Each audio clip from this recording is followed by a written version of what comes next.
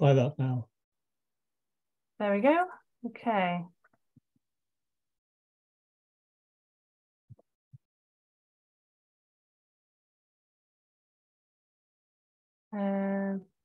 Okay, there we go. So, crowdfunding.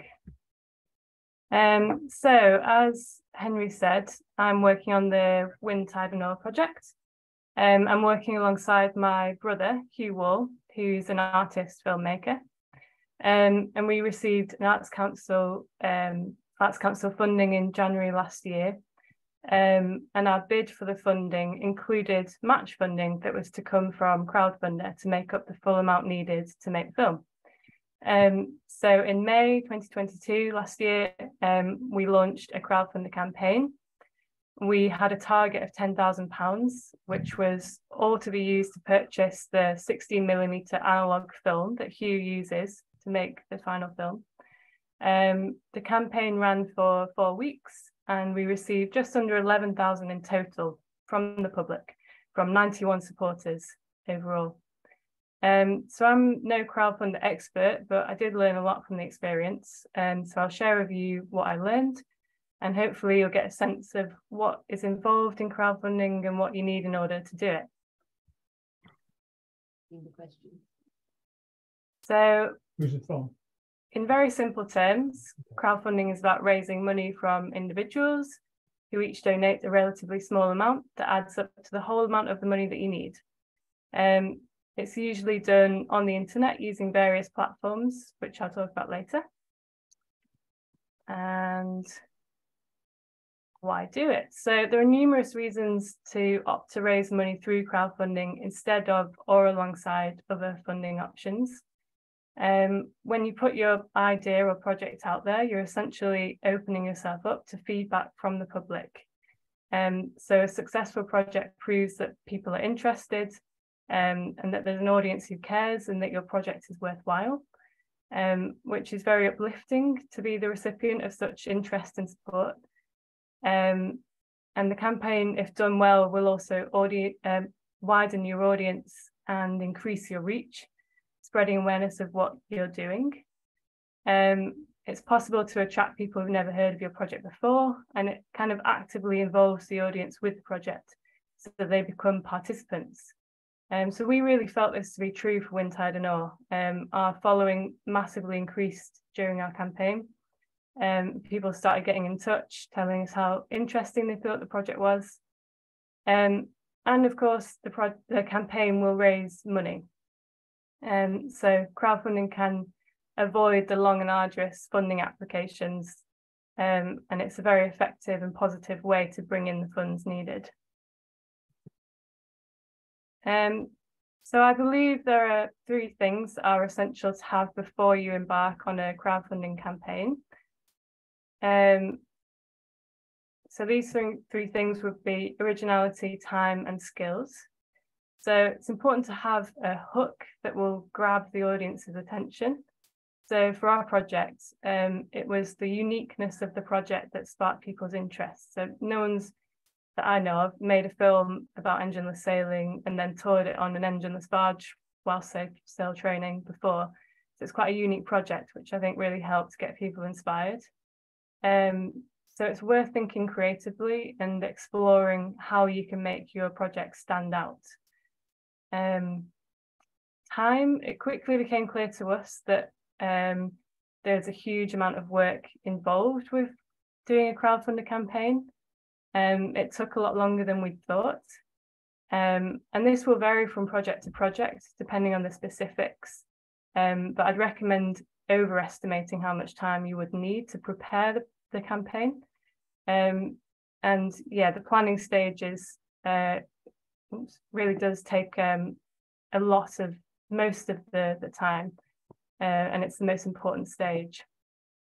And skills, there are various skills which you need at least the basics of to run a good campaign. So they include project managing, networking, social media, design, and others. You don't want to be learning new skills whilst you're trying to run the campaign.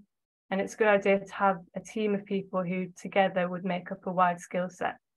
So for our campaign, it was Huw and I, and then we had the help of a designer who's Gina Nadal, who really helped us both with design and social media. So that's the three essential things I think you need to have for a crowdfunder campaign before you begin. So I'll now take you through what our campaign looks like and what was involved with running the campaign. I've broken it down into 4 stages, which are the planning stage, the launch, the campaign itself, and the delivery. So stage 1 is the planning stage. I would say, as I kind of touched on before, the planning stage is the most important stage of the process. It'll make the other stages much easier and will improve the likelihood of success. So in hindsight, we actually could have planned more than we did for Wind, Tide and Oar. We didn't have an overall project plan, but I think looking back now, it would have been really useful to have an overview of what needed to be done with a clear path through. We did make a social media plan, which was just a spreadsheet that planned out exactly what we would post on social media each day. And that plan gave us a clear trajectory and enabled us to think up interesting ideas for different posts. And it wasn't meticulous, but it was enough. And you could do the same for an email campaign. So another part of the planning stage is network, creating a network. So networking for us was a huge part of the campaign. And that doesn't just include the audience, but also the network behind the scenes who supported the project and helped it reach people. So we partnered with National Historic Ships and Maritime Heritage, for example, who gave us a lot of support throughout the campaign. They promoted us on social media, they shared all our posts, we featured in their newsletter, which really helped for us. We also reached out to various other organisations or businesses. For example, we spoke to Yarmouth Oilskins, the clothing company, who really appreciated our project and wanted their brand to be involved. So they gave us some gift vouchers to offer as rewards, and they connected us to other companies that also helped. Some of the businesses that we reached out to were not as receptive. So there was a much larger clothing brand that we spoke to who felt quite cold. They wanted us to wear their clothes in the film, and so they were suggesting things that wouldn't have worked for us, and it felt to us it was best to work with people that were genuinely inspired by the project. We also we made sure that we offered to give something back, and it was a reciprocal relationship. So we promoted the brands and the organisations as much as possible. I helped with a photo shoot on one occasion. So we didn't have much to offer back, but what we could, we did offer. So as well as partners, media is also really important. So in our planning stage, we contacted all the relevant magazines and local papers and the radio. We were featured in Yachting Monthly, Classic Boat, and the local newspaper. We sent out a press release to all the media contacts when the crowdfunder was just about to go live. And we know that some big donations came from the readership of these magazines, so it was a really important step. So I think it's really important to map out your network and then nurture it during the planning stage so that it then supports you during the campaign. And another part of the planning stage is creating a project page on a crowdfunding platform. So you have to choose from these various platforms that all do crowdfunding or a form of crowdfunding, and they're all slightly different. And yeah, these are just some of them. So Huw and I use Crowdfunder. It's very well known, and there were several other maritime related projects that had been successful on Crowdfunder. It was very easy to use, had some pretty cool features, and so I would recommend it. But they all offer different things, so yeah, it's good to do some research and see what would work for you. And then on the Crowdfunder page, there are various things you'll need to create and decisions that you'll need to make about the project. And this is kind of the landing page for your audience who come to this page and they see what the project is about, and this is where they donate. So you need a video that's about 2 to 3 minutes long that explains the project and is kind of quite engaging, quite personal and direct. You need to choose your target, which is how much you're actually asking for. So we asked for £10,000. The recommendation is to choose like a really realistic number and not be kind of going to like what's the minimum that you can ask for, or what's the minimum you can do the project with. And a budget, so you need to explain what you're spending the money on. That's really important, I think, so people know where the money's going. Rewards, so you can, with most of these sites, I think you can offer rewards in exchange for donations, and you can kind of put them in different price ranges. So we had a huge price range from £10 to £5,000 of different rewards.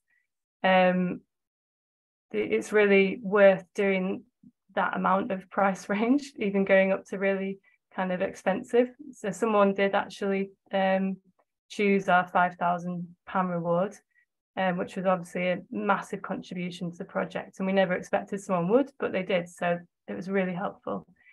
With rewards, it's really good to have quite a lot of variety. So we had lots of we had some handmade things on offer, handmade keyring. We had experiences like an online screening preview or VIP tickets to a music event. So variety is really good, and a variety of price range too.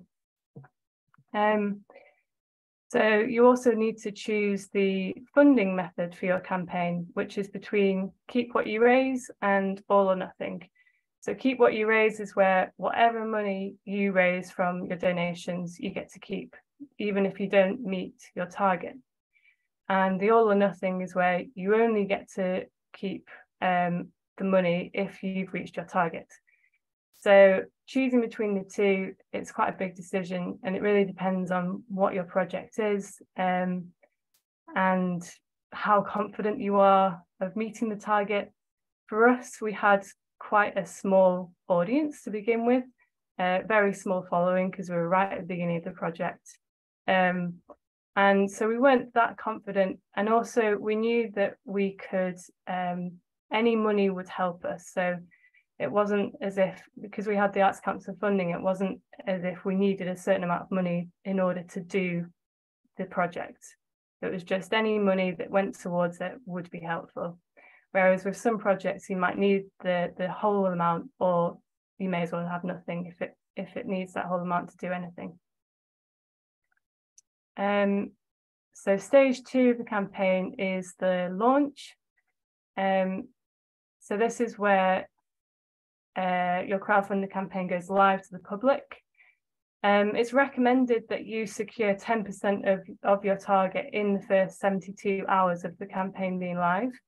So you want to get all of your friends and family and closest supporters to donate as soon as you go live. So this really helps the project look viable and interesting to others if it's kind of got that immediate support from the beginning. We started warming up the crowd a little on social media before we went live. If I was to do it again, I'd probably do much more of a warm-up, perhaps some events or webinars maybe. So yeah, I think it's good to get people interested before it goes live. So stage 3 is the campaign. So the campaign was quite intense. It's 4 weeks long, or our duration was 4 weeks long. You can kind of choose how long you do it for. And so I worked on it full time during that time. And it's necessary to post on social media once a day, I think. We actually timed each post, so it would go out at 5 p.m. when people were leaving work. we posted everything to lots of different Facebook groups to try and widen the reach. We wrote updates through the Crowdfunder website, keeping people informed and motivated to share the project.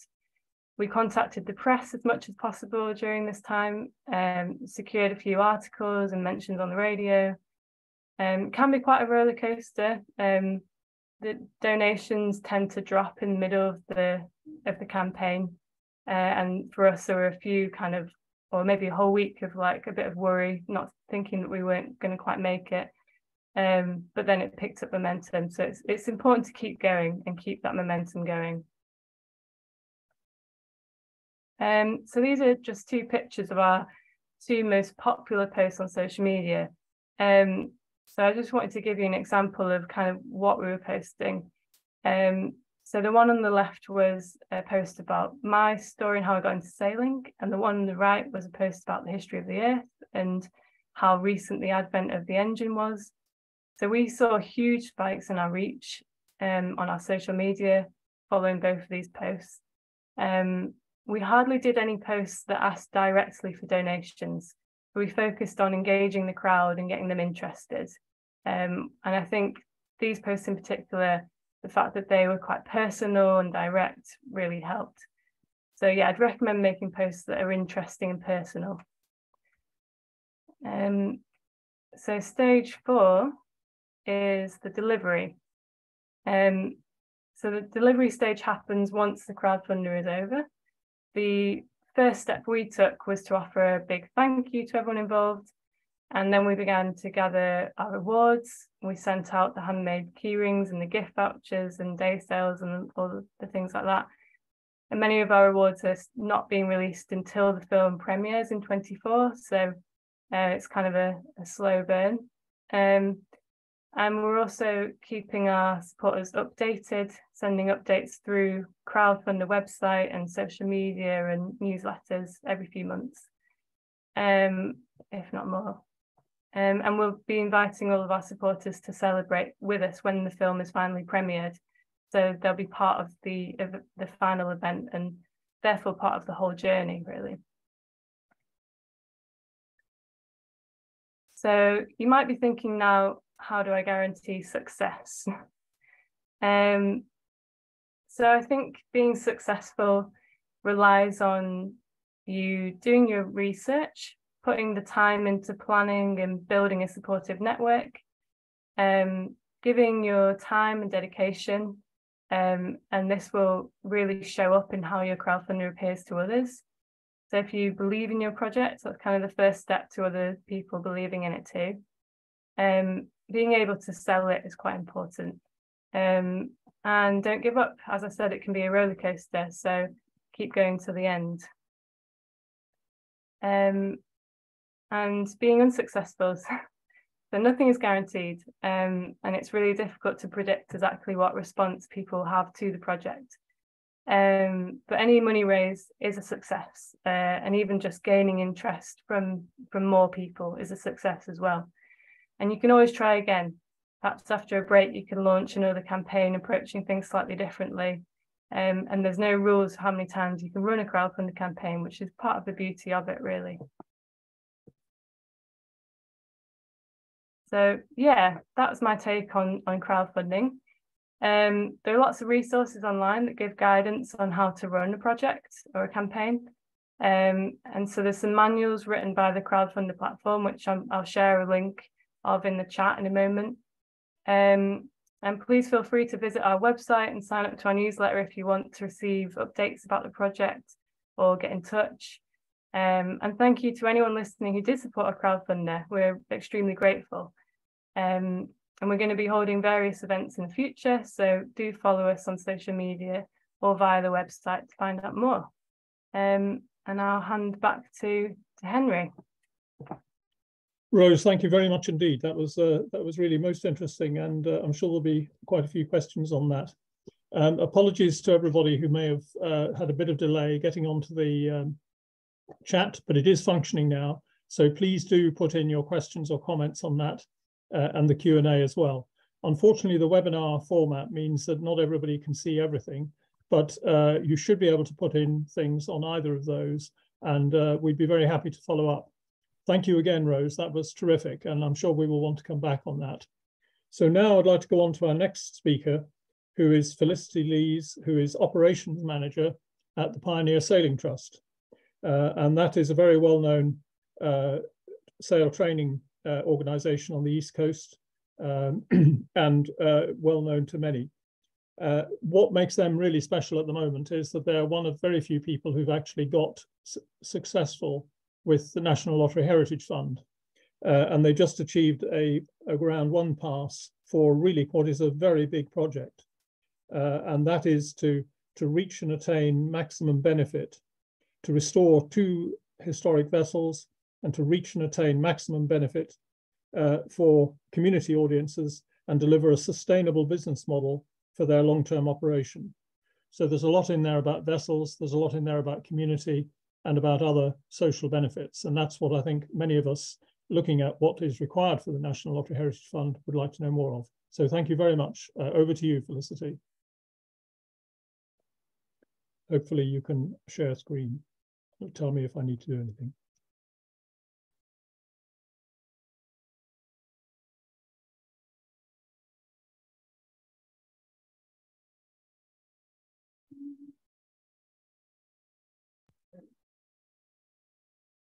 Hello, I'm just trying to get to my share screen. So just while you're doing that, just to remind everybody else that if you've got any links or information, Rose has just very kindly put in key links on Crowdfunder into the chat box. So those are there to be followed up. And then after Felicity, we will hear from Delphine Jasmine Belil for Maritime Heritage Trust and Heritage Alliance. And then we will open up for our discussion and welcome Hannah Cunliffe and John McGorrett. So over to you, Felicity. Can you see my screen? Not yet. Not yet. Okay.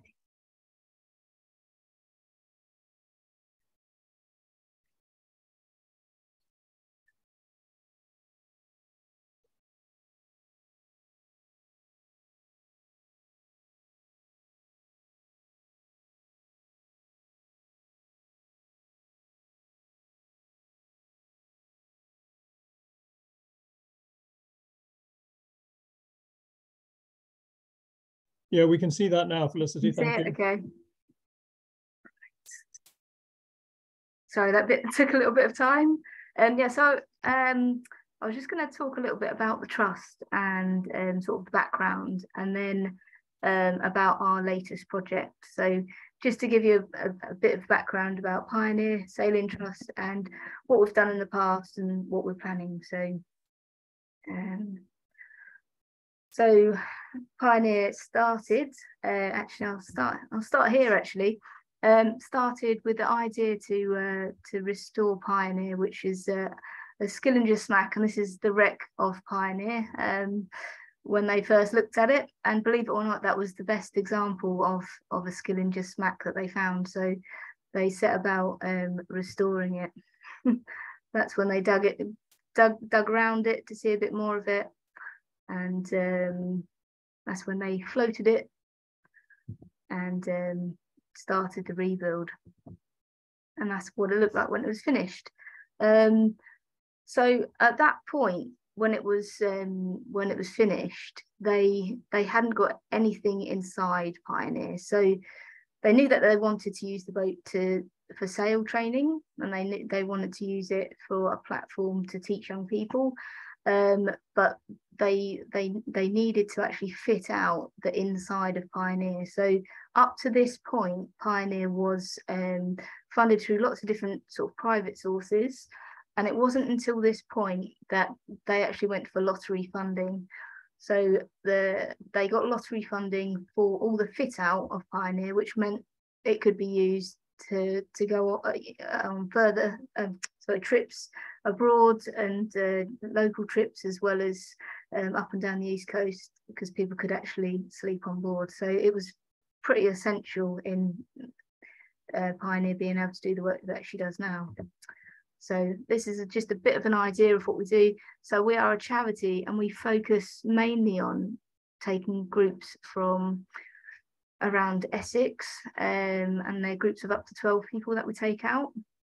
And we work with a lot of other charities. That's our main sort of target in youth groups. And the whole idea is that by coming out on Pioneer, they're really going to get something from that. And what we wanted to do is offer next step after that. So it's not just about coming out sailing, it's how can we engage them a bit further. So after that, so Pioneer at this point had been operating for several years, and had got other funding from different sources. And in 2014 went for another lottery bid, which was the Land and Sea project. This bid was written by David Tornay, and the Land and Sea project was a 3-year project, and it was about 800,000. And through this project, we had several boat building projects. So one of the projects was it was called Trinity. So the idea was to restore Trinity and use her as the tender for Pioneer. So to take people from the base at Harker's Yard out to Pioneer. So that's what it looked like before. Again, it was sort of saved and it was sunk.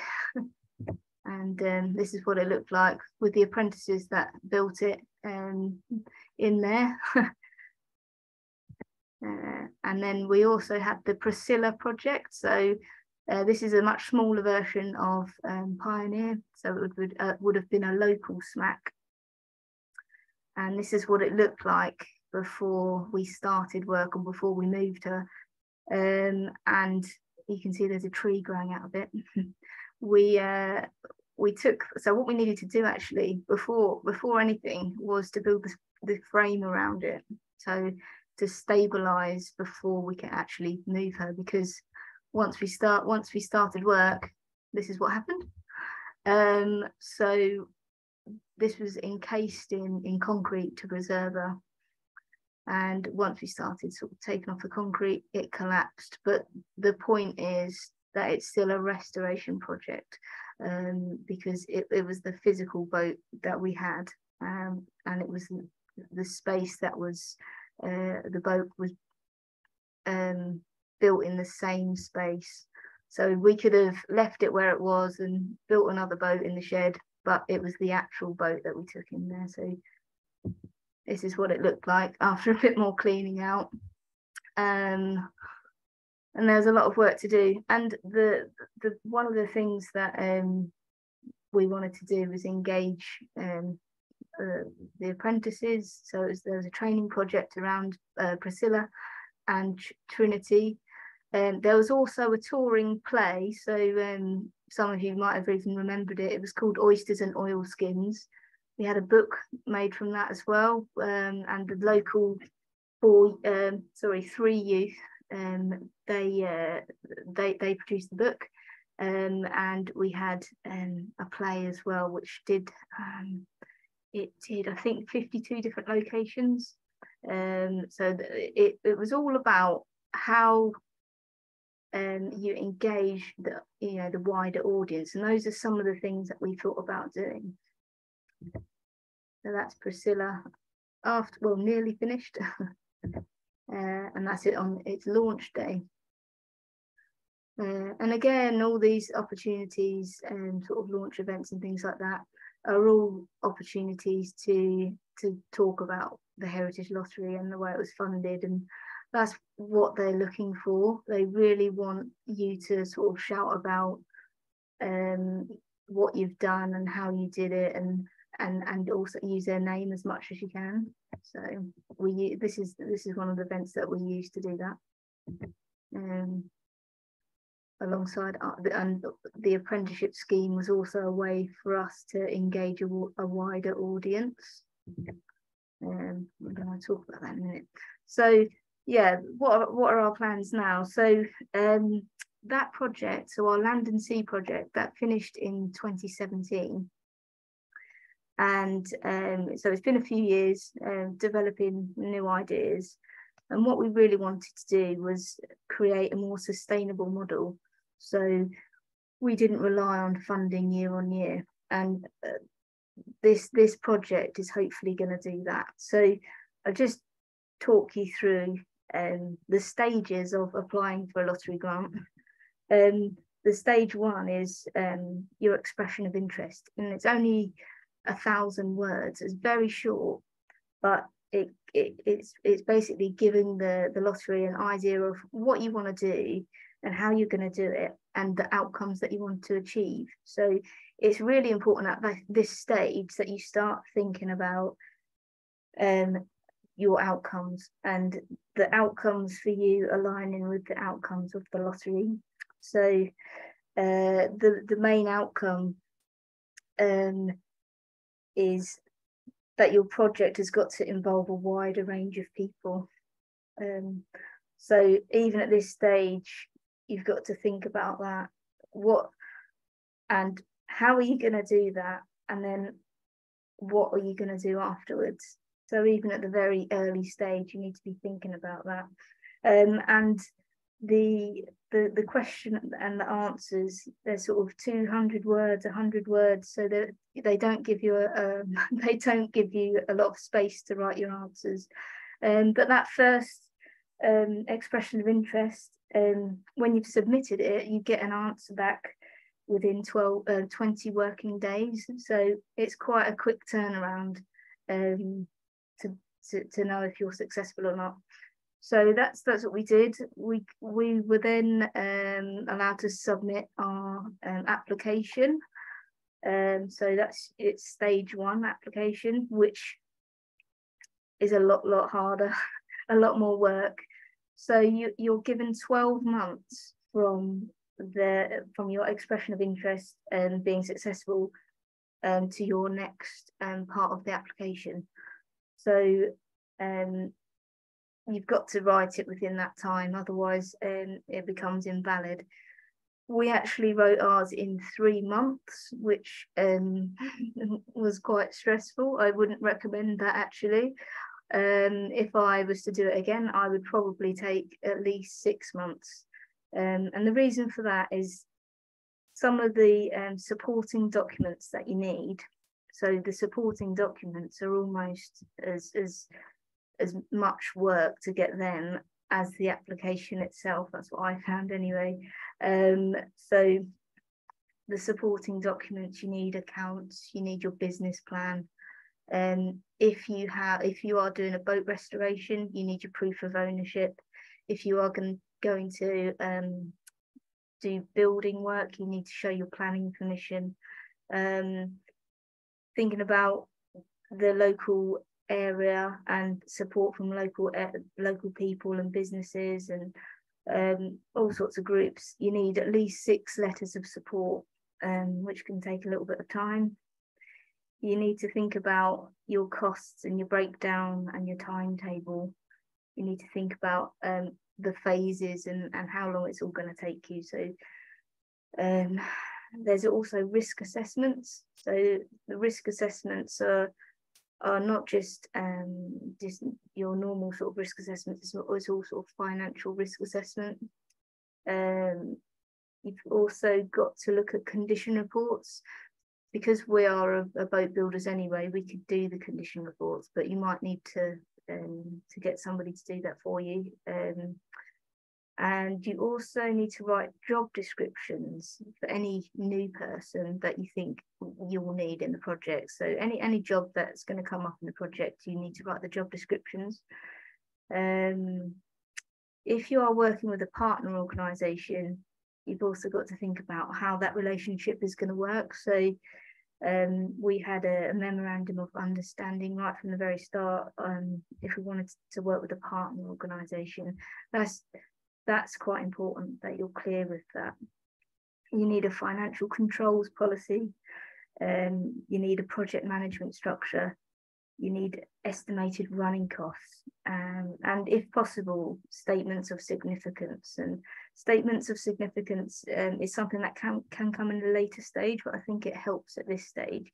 And if you haven't come across that before, Statements of significance is something that you can get advice from the National Historic Ships, and on their website they've got a little booklet on there that you can have a look at, and it will talk you through how to write one.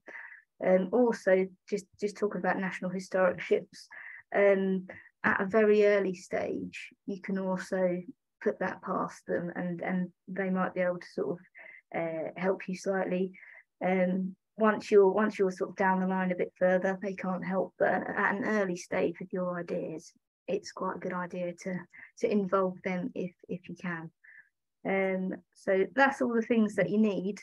But one of the things that I learned was with the outcomes, there are 8 outcomes that you need that they want you to hit. You don't actually need to try and say that you can do every outcome.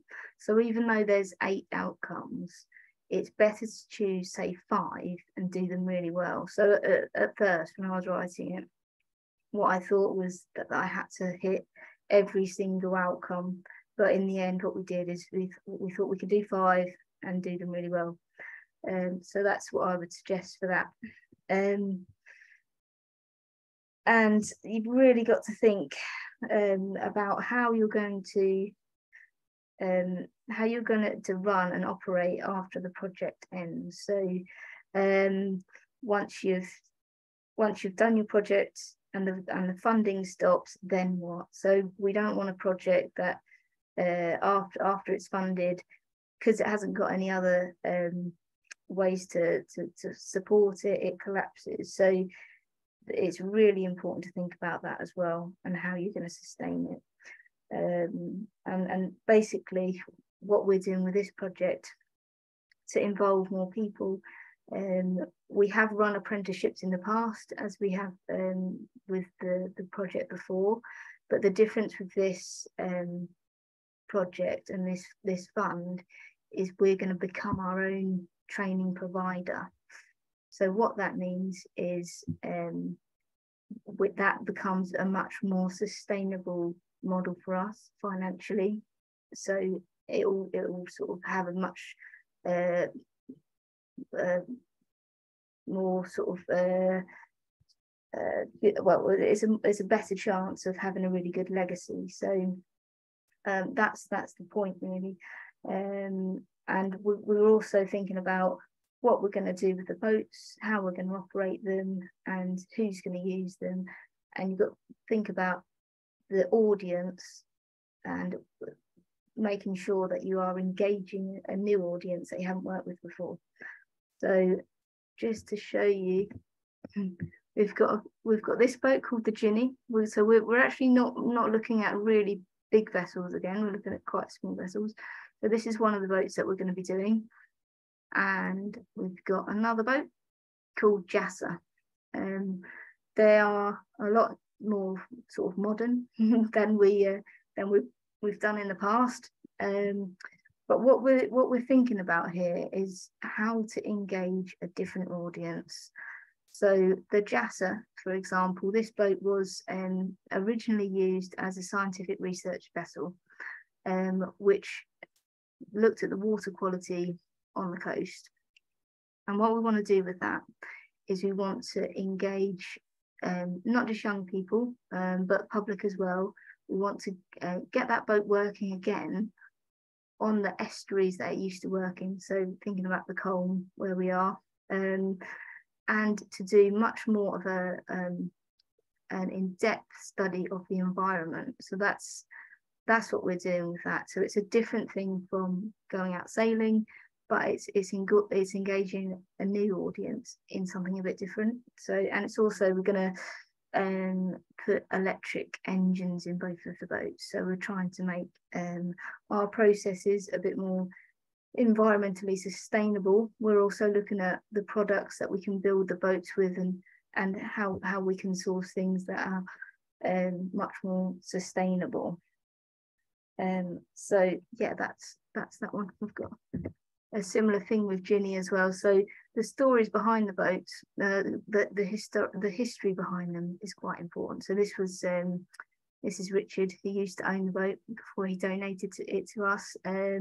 This was the first boat that the company shed in Mersey owned, and this is what built their business. And so it's all about the oyster story that the boat tells, and how through that family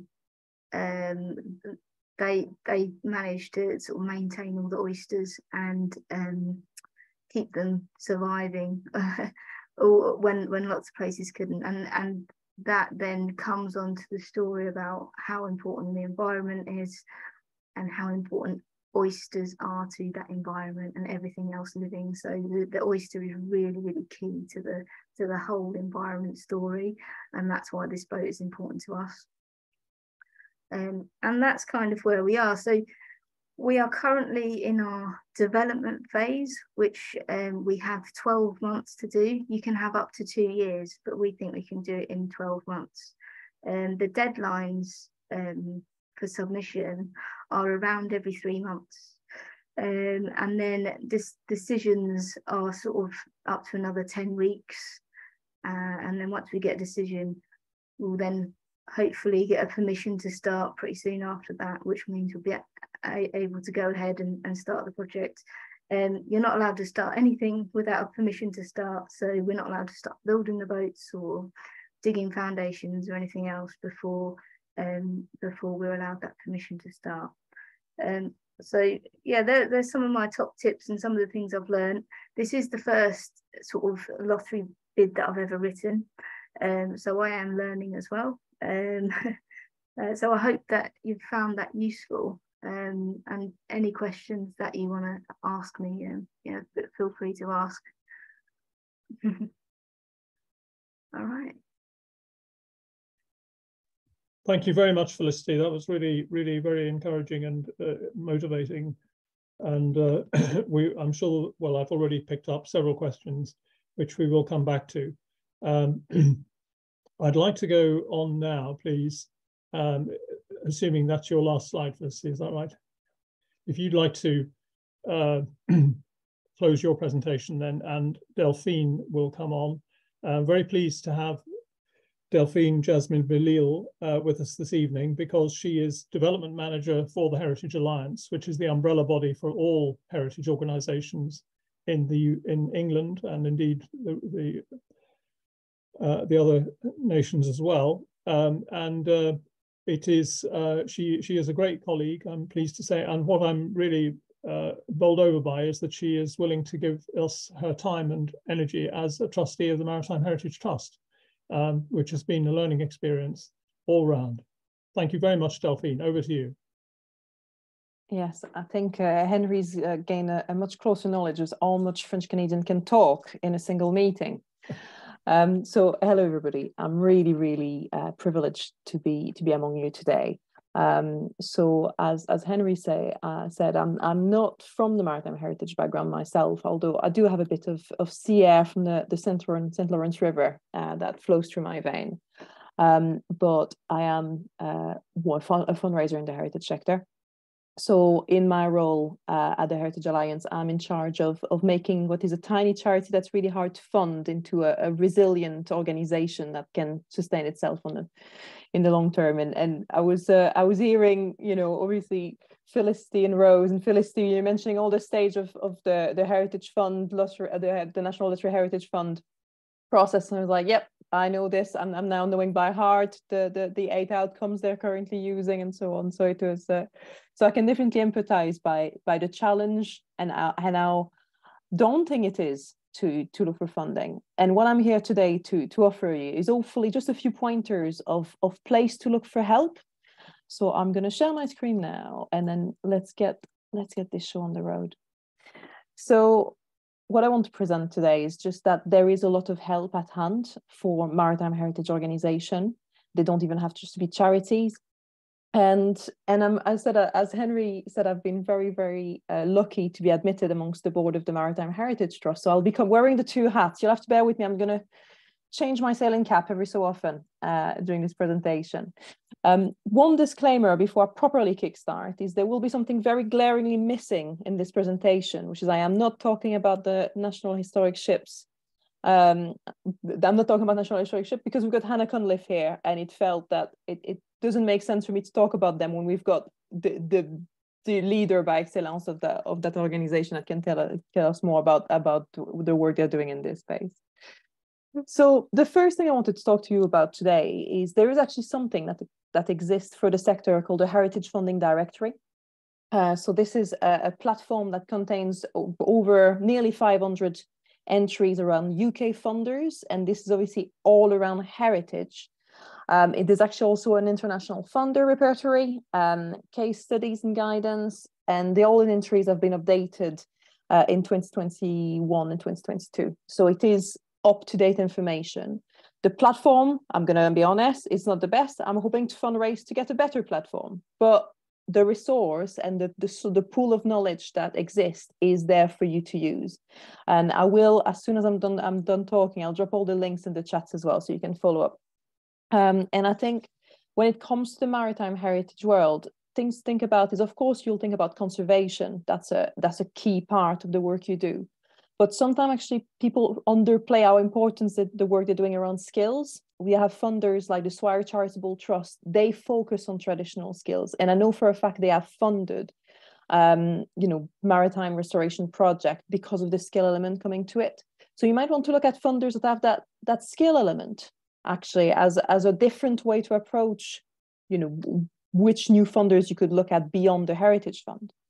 The other thing and again, I really love that the way how Felicity presented this is around community. I think very often maritime heritage is a really great hub for communities, and to own in on that will actually open the door to a lot of different funders.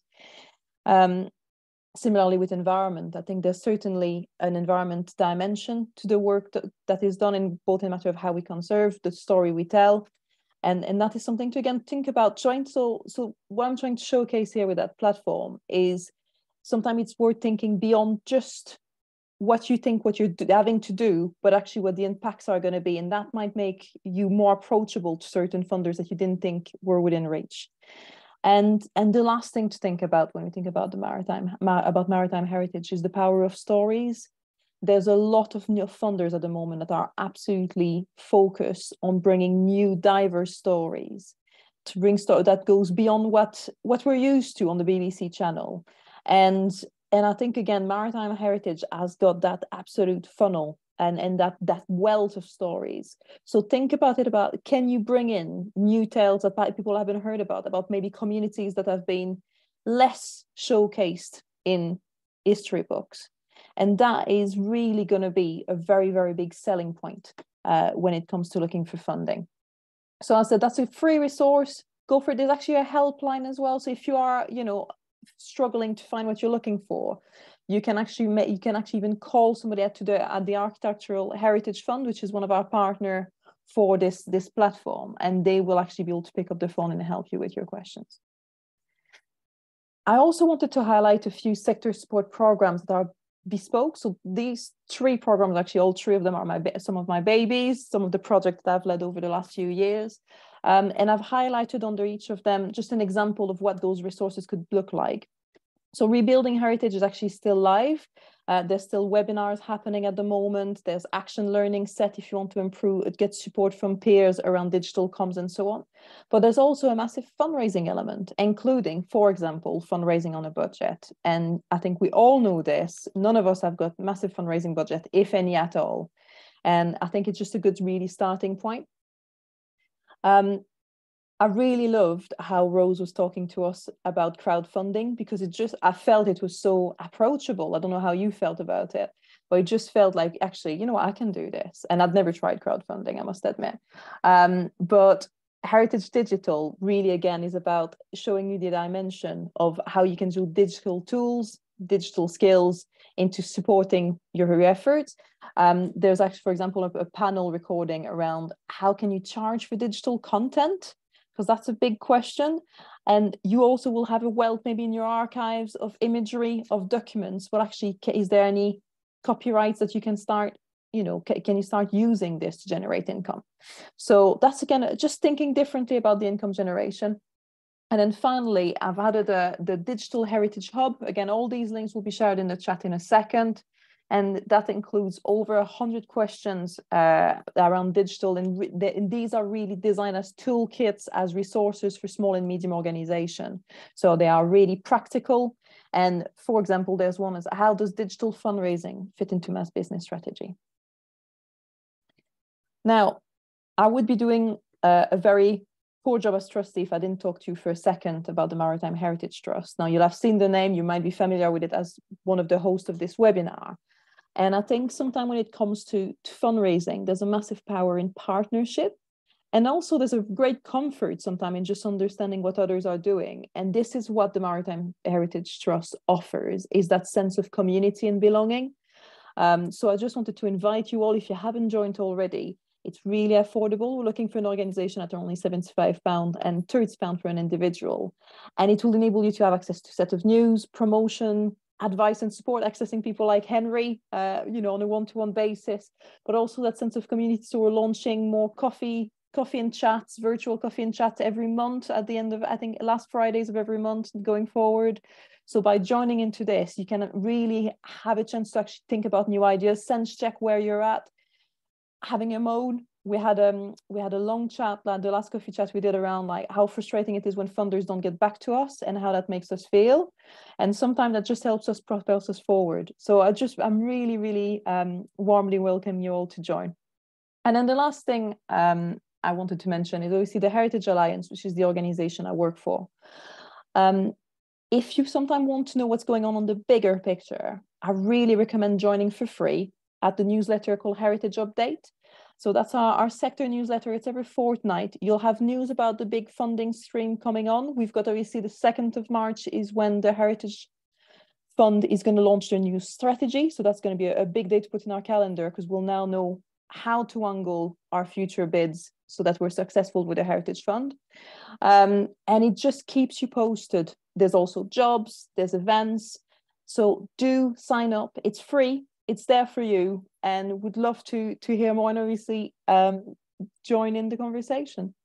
So that is my very, very whistle-stop tour about some resources and network available for Maritime Heritage Organization. Delphine, that's fantastic. Thank you very much. I didn't realize you were going to give all these plugs for everybody here, but that's wonderful. And if we can go now, please, there'll be plenty of discussion of those things. And thank you very much also for putting the links in the chat. One or two people have said they may not be able to copy very easily the chat column, but we'll try and think of a way of making that information available after the event. So don't give up on that, please.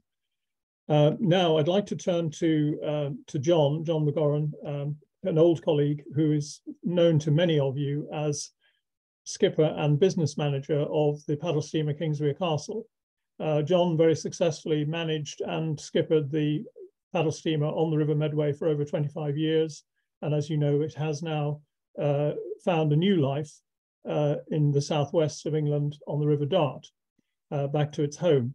But like all the things we care about, it consumes resources and has to be rebuilt. And John is now in the early stages of, or perhaps well halfway through possibly, a major rebuilding program, which has to be funded. And I just wondered if, John, if you'd like to give us a few headlines just for us to think about as we start the discussion, and in particular, what your view is so far of employing a fundraiser. Thank you very much. Hello, you can hear me okay? Yes, thank you. Jolly good. Well, as Henry said, we ran Kingswear Castle on the Medway for nearly 30 years. And during that time, we did quite a lot of fundraising, including we had an HLF grant for a new boiler around 2000. We had various incomes from grant-giving trusts, including the Manifold Trust and others. It was also an area when local authorities had more money, so we managed to tap them, Rochester, upon Medway, etc., and private donations, etc. I would think in the generality of fundraising for ships, I would very much support what Felicity said earlier, that it's really important, maybe rule 1, rule 2, Rule 3, Rule 4, and Rule 5, is that you have to have a good and sustainable business plan for your product. And it's no good just restoring it and then it falls flat on its face. And I think that's a really important thing for all people who are fundraising, really, to have a business plan that actually works. I mean, all of us think we have a lovely project and people should donate to it and give to it simply because we think it's wonderful, but you need to have a plan in place that will make the operation sustainable, I think, in the longer term. And funders, I think a key thing, funders don't like chucking money down the drain. You know, they want to see things progressing. I think also for me, another issue, as I'm now so old, is that the whole process of rebuilding and restoring historic ships repeats itself, in that we're all trying to raise money for our projects now, but ships really are designed to last 25, 30 years or thereabouts. So whatever we do to them now, really you need to do it again in due course. Of course, if you look after your ship, it'll last longer and such like, but wood rots, steel corrodes, and this is a repeated thing. The masters of ship rebuilding, in my view, are the Swiss. There are, as you may know, 17 battle steamers on the different Swiss lakes. And they have a policy really where every 25 to 30 years, the ships are rebuilt as a matter of course. When I was there, I first started going in the late 1980s. And for example, the Stadt Lucerne, the flagship on Lake Lucerne, had just been completely rebuilt. A wonderful new feature in store for her. Well, she was out of service from 2018 to 2021 for another rebuild. And therefore, this is a never-ending process, really, to keep ships in service. And if you don't do things, ships, as we all know, ultimately they sink. And it seems to me that maybe about 50 years of doing nothing to a ship is the moment when they start to sink. You may know that last April, the USS Sullivan's Second World War American destroyer in Buffalo, her hull was leaking and they had pumps, but the pumps were not up to the job and she sank. And as you may know also, the Queen Mary, Cunard's Queen Mary, which has been in Long Beach since 1967, she has had to have new pumps installed because her hull sort of leaks so much. But anyway, there we are. One needs to rebuild ships. For us now with KC, it is probably a harder sell for raising funds than it was on the Medway, because then we were running the ship. Now she's on charter to the Dart Railway. She's established, she's running, and people sort of ask, well, why do you need money when it's running? Well, you know, ships wear out and they do need replacing.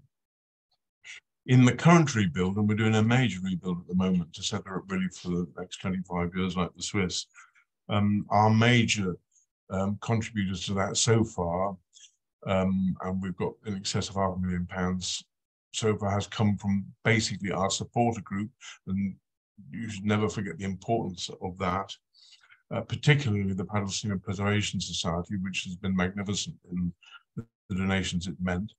It's given. They also have a magazine, so we send out applications for money through that. We've distributed flyers, etc., through them, and also flyers, fundraising flyers around the Dart estates of the Dart Railway and the Dart boats, which has brought in money. We've also revamped our website to encourage donations and to make it easy to donate. So anyone who comes to the website now can donate by direct bank transfer and by credit card or by debit card. We set up an arrangement with PayPal so they can also collect. And we try to encourage visitors to the website by putting posts on with news updates and interesting stories to try to encourage more people to come in. And when they come to the website, hopefully they might give us some money in the process. And sometimes these stories are a bit wacky to try to encourage a bit of interest. For example, we put one today up about how long do galley flues last on paddle steamers, because obviously they're in a quite hostile environment, all the smoke going up them. And we use Twitter to try to encourage people to come to the website to see these things.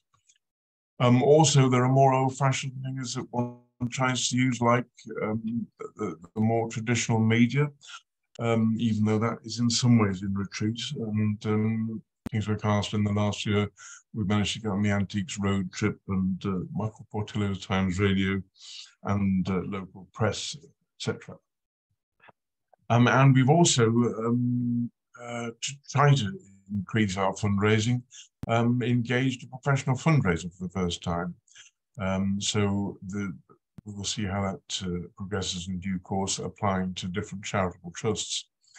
And there's a lot of charitable trusts out there. And in fact, that's maybe the sector might look in due course at trying to assist people in producing a list of those charitable trusts which might be more helpful towards the maritime sector. So we'll see how that pans out. But at the moment, Casey's the first major phase of a rebuild will be completed this summer, and we have the funding in place for that. And we have more work to complete that next winter and then the winter after that. But I'm pretty optimistic at the moment. Casey has a pretty good future. And maybe in conclusion, just saying that, just re-emphasizing the point that the most important thing for all of us is to have a business plan in place that works, because people will not donate ultimately to something that doesn't work. And people are often quite canny at seeing what does work and what doesn't. So I think that's my contribution at the moment, Henry. Thank you very much indeed, John. That's really sound advice, as one would expect, particularly on the importance of the business plan. Well, now there have already been several questions, and I have picked them up. But before we do that, I would like to go to Hannah Cunliffe, who is known to all of you and who has very kindly agreed to provide us with a kind of some further thoughts on some of the things that have come up. Hannah, over to you. Thanks very much, Henry, and good evening, everyone. It's great to see so many participants on this webinar. I just really wanted to say a few words about National Historic Ships as the body tasked with representing historic vessels and maritime heritage projects across the UK, and the ways that we can help those who are seeking funding. I mean, there's been some fantastic examples tonight, particularly Felicity and Rose have both talked about approaching National Historic Ships during their projects and some of the ways that we were able to help them on their journeys. Just to take that a little bit further, so obviously with crowdfunding campaigns, if you've got that in mind, if you come to us, we can talk you through the approach. We can give you examples of other successfully run crowdfunding campaigns across the historic vessel sector. We can also talk about things that work and things that don't work, and we can give some examples of the type of rewards that you might like to think about offering as part of your campaign. But probably the biggest thing we can do for anyone running a crowdfunding campaign is promote it. So we have our monthly newsletter. We can obviously put it on there. We can put it on our website. We cover all the social media channels, and we can plug it and we can retweet throughout the campaign. So I strongly advise anybody considering a crowdfunding campaign for their vessel to get in touch, and we'll do our best to help. Turning to funding applications like Felicity's for the National Lottery Heritage Fund, again, we're really happy if you want to approach us, and we'll do our best to advise. Felicity came to us at quite an early stage in the project, so we were able to talk through her ideas and give us some feedback. It's worth saying that we are expert advisors to the lottery, so they will in many cases come to us if they get a historic vessel application and ask us to give advice on the viability of the project, the significance of the vessel, and how sustainable it may be in the longer term, for example. Now, because we know we're going to be asked for advice, there is a limit to how involved we can be with applications. We certainly can't write them for you, but we will always encourage you to come to us so that you can tell us your ideas and we can help with those. We can make suggestions. We can put you in touch with other similar projects to get ideas or maybe to form a partnership. And we can also recommend things like writing a statement of significance, which is another thing that Felicity referred to. So I have put in the chat the guidelines to our template on writing a statement of significance. It's a really good USP for any application.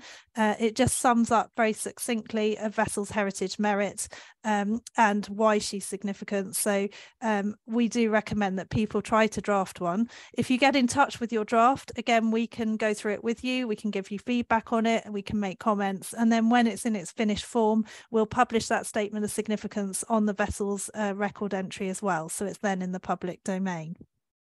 So if you're thinking about doing a funding project, we have got written funding guidelines on our website. These are both from the point of view of those looking for funding and from the funder's point of view. So it's how we can help you on your funding journey and the advice that we give to the funders. So I'll put a link in the chat in a minute to those funding guidelines so that you can download them and have a look after the webinar tonight. The other thing that I wanted to just flag was our small grant scheme. So we do offer grants to historic vessel owners ourselves. And as it happens, we've just launched the latest round of our grant scheme today. So it is now live. You're able to apply for a grant if your vessel has been on the National Register of Historic Vessels for over 12 months. It's a very simple online application form, but don't get too excited. I'm afraid we do have quite limited resources, and the grants that we can offer are only up to £1,000 or 50% of the project, whichever is the lesser. I can hear you groaning. It's not a huge sum of money. It's not going to solve, all the problems of our sector. But what we do say is it's aimed principally at remedial works, urgent maintenance, unplanned maintenance that may crop up. It's useful for stabilisation. We funded things like covers for a historic vessel to keep it safe and protected throughout the winter, for example. And we can also help with things like conservation planning. So do take a look at that as a possible resource, particularly if you're a private owner or a small charity or trust. It's the type of money that can really help out.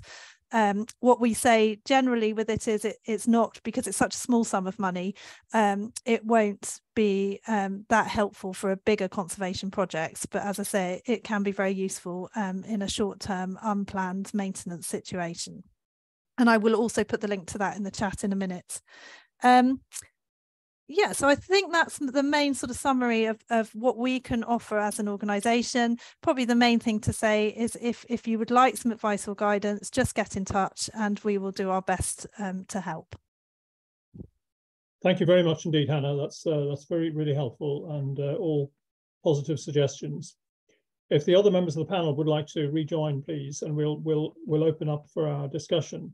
And first question for Rose, which is one of our attendees said that you mentioned in your talk having a designer, and she is interested to know, was this a paid role? Yeah, so we had Gina Nadal, who's a really good designer based in Manchester, and it was a paid role. We were lucky enough to have some money in our Arts Council budget from the money we received from them to pay people for the crowdfunder, and so that's how we paid her. But that question does raise an interesting point about the costs of crowdfunding. So we had quite low costs overall, but so they would be the cost of rewards and making the videos and things like that. And we did have to obviously make sure that we kind of took those costs into account when deciding how much money we wanted to ask for. So that is quite an important part of it. Yeah, I think that answers the question. Okay, thank you very much. I've just seen another question come in where people are asking about YouTube, but I'll come on to that in just a moment. Before we do that, thanks, Rose, for that. Felicity, there were 2 or 3 questions on your talk. One is, how do you deal with sail training? How do you deal with the MCA? Is there an MCA issue, and is it difficult to deal with, or have you got a route that you use for that? I realise it's a very big topic, so Pioneer is category 2, so that means it can go 60 miles from a safe haven. And Priscilla, we actually, when we rebuilt her, or we thought about that as well and what coding we needed. So in theory, she could be category 2 as well. But we've got a local license at the moment, but it is something that you really do need to think about. So the sorts of things that you'll need for coding that smacks don't really have, and I don't know about other vessels, but the guardrails, also sort of the scupper heights and things like that. So that's all about the way the water drains and how quickly that needs to drain. Freeboard, all of those sorts of things, but you can get them at a really early stage. You can find out what you need, and the best thing to do is get a surveyor on board really sort of soon.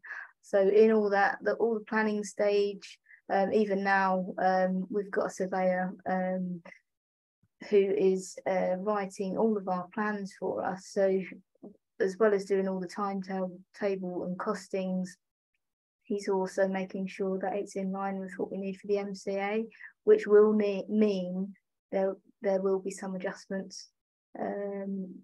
Yeah, hope I've answered the question. No, thank you very much. I mean, you know, we could have a topic all night quite easily on this one. I know that.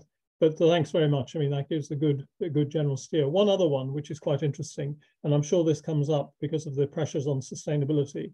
One of our other listeners asked, have you discovered or did you consider any reliable sources of electric engines, or are they not really available yet? What's your take on that?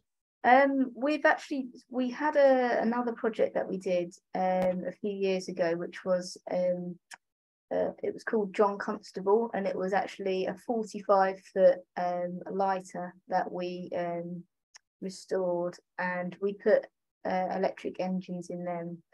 And they've been operating for quite a few years now, very successfully.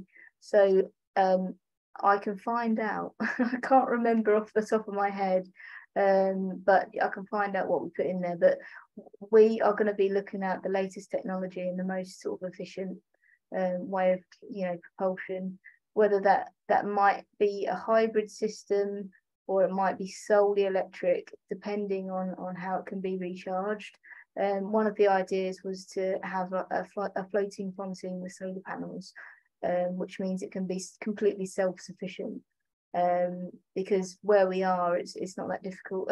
It's not that easy to actually find a fuel source. So yeah, we're looking at that at the moment, but I don't have concrete sort of plans, but we've got an idea. They could probably, if they want to contact me directly, I could pass it on. Okay, no, thank you very much. I mean, again, it's a big topic, and you know, it's probably something that needs another evening. But thank you very much for that. And then the last of the three I picked up for you was in your application to the lottery, and I realize this may still be work in progress.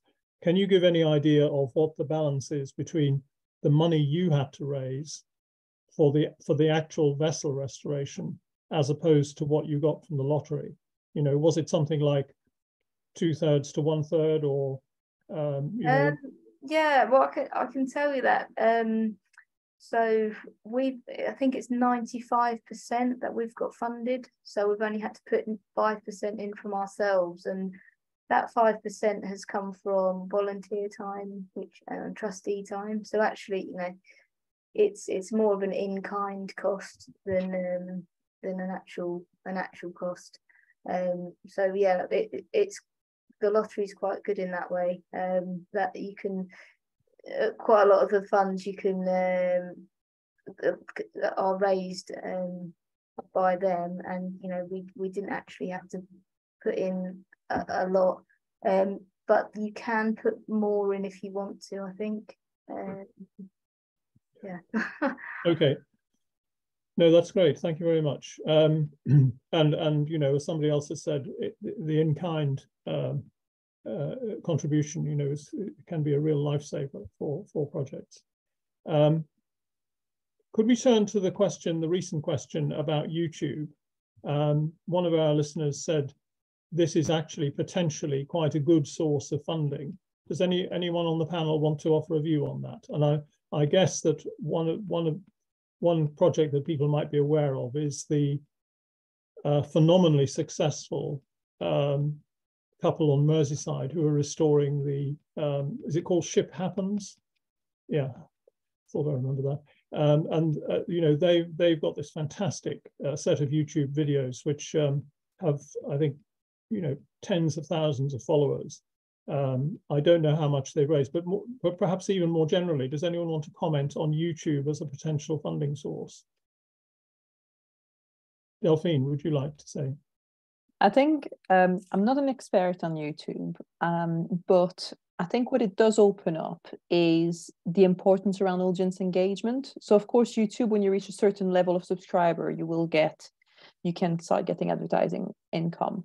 I think that we're talking about something that is quite, you know, the volume there needs to be quite significant. But I think what that does open up is actually trying to get a platform where you get more people to know about you. And that can ties into crowdfunding, like Rose did. And can also ties into Patreon channels, where actually people can pay a subscription to have access to content on a monthly basis, for example. And we do know actually, for example, Tiller and Wheel, which are based in the, where are they? Thank you, that's the one. They use Patreon as a way to generate income. We also know for example, other industries, such as the vintage fairground industry, which obviously does a lot of detailed painting. They actually started to use Patreon channel to do courses in paintings and so on. So there is a potential. I would say it comes with a hell of a lot of work. What I am going to put in the chat, though, is we do have resources about how you can create easy video content just using your phone. I think that is quite reassuring sometimes, that you don't have to have a professional videographer when it comes to creating content. So I'll plunk that in the chat as well as hopefully a useful resource. Yeah. And I could see you nod. I wonder if you had something to add there. No, I was just completely agreeing with your suggestions there, Delphine. I mean, there's been quite a few historic vessel projects recently that have done really well on YouTube. There's a really famous Tally Ho project, which some of you may know, a restoration project over in the US, and it's generated a huge amount of followers just following that restoration over a number of years. So I think exactly as you said, it's just a really great way as well to kind of advertise the projects and reach out to those new audiences. And then obviously that can generate the crowdfunding opportunities as well that Rose has pursued. I've just put, or I will just put now, a couple of those projects you mentioned in the chat as well, just because it is worth having a look at those YouTube channels or the Patreon as an option for funding a scheme. I think is fantastic and going really well. So I'll pop those into the chat so people can have a look at them afterwards. Am I right in thinking that Ash Fair Ring uses YouTube, or does he have a separate one?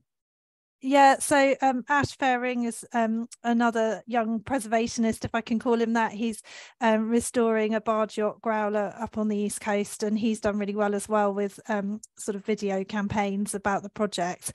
I think he does use YouTube, but also Instagram. And that's obviously a great way as well of just putting those video clips out there and starting to generate an audience. Yeah, and we had a good talk from him last year. I think it was last year, or anyway, it's somehow you will find it on our platform. You know, if you can't find it, just email us support@maritimeheritage.org.uk and we'll answer it. The other thing that occurs to me is that we'll try and collect together the various links that have been put in the chat, and if all those who've put them on are happy, we'll put it on our website. Is that acceptable? You know, in other words, there's nothing wrong with those links being available more generally. Yeah. Anyway, let me know by tomorrow if you don't agree. We will obviously try and put the recording of this on the YouTube channel that we have, and then you will be able to watch it. So we're really coming up to our end time, and I just wonder if there are any other any other questions or comments that people would like to make. I'm just going to have a quick look at the Q&A to see if we've got anything more. I think picked up most of those. John Evans, who's one of our trustees, has or co-opted board members, has said, are we spending enough time thinking about the small historic vessels, the Norfolk dinghies, the St. Maur's One Designs, the Sharpies, and you know, do they get enough attention, because they are very historic in their own way. Sometimes, you know, the trouble with very athletic sailing is that people think, well, once it's done its job, you know, it can just be disposed of, and history isn't captured in the same way. I think that's you know, a point that has been well made. So I think I see someone is mentioning Culture Hive, or was that from you, Delphine? Yeah, thank you very much. We'll put all of these on the web page. Any concluding comments? And I know I would like Hannah just to say a bit about the next webinar. I mean, this is now our third year organizing these winter webinars. The common feature is me learning about the controls. The trouble is that I don't remember what I've learned, but there we go.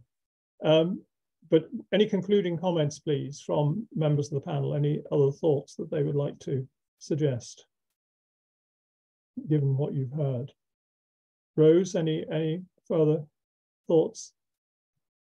Yeah, maybe I'll just say that when me and Huw decided to go ahead with the crowdfunder, we really had very little experience, and we're also kind of beginners in the social media, and so you don't need to like be an expert or even feel very confident. It is a really approachable way of raising funds, and there is lots of resources out there, and it is kind of very user friendly.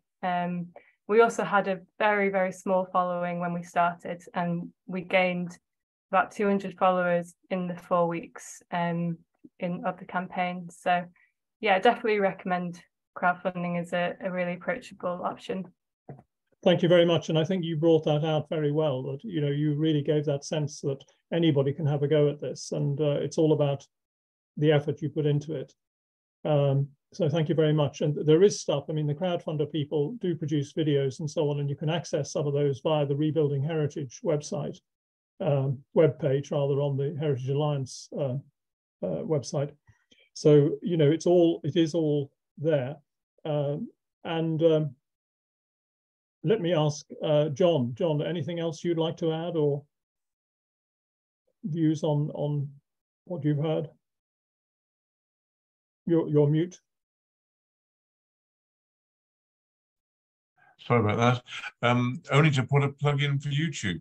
I have discovered this comparatively recently, and there's absolutely wonderful oasis of stuff out there, all sorts of obscure stuff, and people do make money out of it. So I would be very much in favour of YouTube. I pretty much stopped watching terrestrial television and now look at paddle steamers on YouTube most of the time. That's the trouble. It's so distracting, isn't it? It's but thank you. Yes. If you can make money out of it, so much the better. Okay. Delphine, anything else you'd like to add?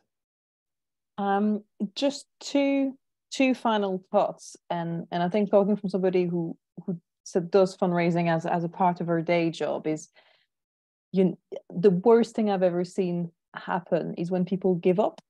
I think it's very easy to feel really dejected after receiving no for a funding bid. It's happened to me as well. But the truth is, you will learn every time through the process, and you will actually own in on what makes you special, on what the impact of the project is, on the communities you want to engage with. And so even if you get a no 1, 2, 3, 4 times, that doesn't mean your project isn't viable. It doesn't mean your thinking is not going to get funded. Just don't give up. and think differently, perhaps, maybe bring different expertise. Have a chat with Hannah and her team, have a chat with us at the Maritime Heritage Trust, but don't give up. And the second part as well is, we've talked a lot today about the Heritage Fund, which is obviously the biggest funder in the sector. There's actually a wealth of funders that are a little bit smaller, but sometimes a number of small pots, including the small grants from the NHS. National Historic Ships, I keep calling you NHS, but I realize that doesn't sound quite right. I think that can actually end up quite a nice amount as well sometime, and might be as easy to get as a single grant from a large funder. So those two final thoughts from me. Thank you very much, Delphine. That's great. Felicity, any final thoughts from you? Yeah, that was quite interesting actually, what Delphine just said. Before or in between the sort of the larger pots of money, I'm very familiar with a lot of the smaller grants, and I think that it's really worthwhile, and getting your skills as well. I mean, this lottery bid is the first big one that I've done, but I've written a lot of smaller bids before this, which has really helped sort of get the storytelling in the right way, and trying to be clear, you know, when you're actually writing. So I think definitely having, say, 10 small grants soon adds up to quite a lot of money, so that's well worth it. Yeah, and the other thing is really think about the end use of your project, and how you're going to benefit the public, because ultimately it's public money, so how are you going to use it to benefit the public? There's quite a lot of people that come and ask me about different boats, but they haven't thought about the next step. So what next? The boat's ready to go, then what? And I've seen that with a few projects, and it's a bit disappointing. So yeah, it's really, I think, really helpful to have all of that before you even start. So that's what I'd say. Thank you very much. Yeah, very sound advice. Hannah, the final word. And if you could please tell us about your thoughts for our next session. Yeah, absolutely. Thanks, Henry. I think there's some great advice there from all the panelists, actually, points that I would definitely agree with. Just one more tip, I guess, from me: when you're writing a funding application, please remember contingency. It's so important, and at the moment we're finding a lot of projects are really struggling because of inflation, because of rising material costs. There are projects that are finding that, you know, what they were quoted when they put their application in has now doubled or trebled, and their contingency just wasn't enough. So, you know, really important not to undersell yourself on that side of the application, and the funders will respect that you've researched that and put in an appropriate sum. So yeah, just a little extra tip there. I'm very happy to chat about that if anyone wants to get in touch, and I put our general info address in the chat, so you know, feel free to come to us for advice and guidance on anything that's been talked about tonight. In terms of the next webinar, Henry's kindly given it a little plug. We're thinking to do another one of these later this spring, and the topic that we're going to focus on next time is going to be governance.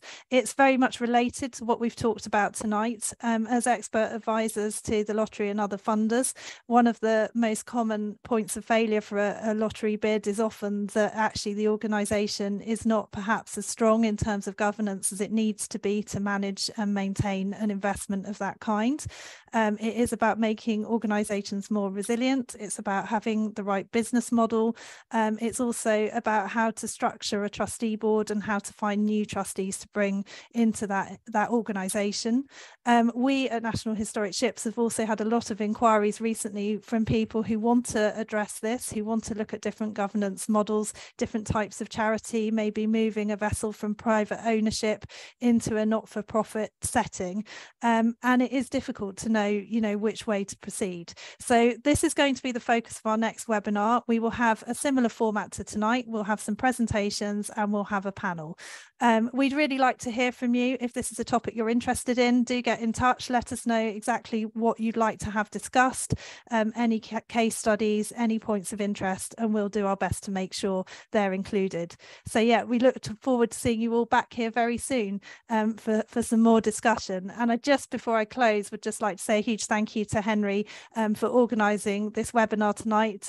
You undersell yourself on technology. I think you've done a great job, and it's been really nice to host it in partnership again. Thank you very much, Hannah. That's a generous tribute. I mean, my my comfort zone is usually putting coal into a boiler, but you know, I've had to learn a few things. Just one final plug, please, to do think about joining Maritime Heritage Trust as well, because one of the things we can offer, we can't offer everything, but what we can offer is talking through your issues with friendly and experienced people. And you heard about Delphine's coffee mornings, and those are getting going at the end of each month, last Friday of every month. You know, if you have issues that you'd like to see discussed, please do join us. And thank you all very much for attending, taking part, and you'll be able to watch the recording and the other follow-up. Thank you all very much. Good night, and particular thank you to my panelists who really performed excellently in every respect. Particular thanks to Rose, Felicity, Delphine, John, and Hannah. Thank you all. Good night.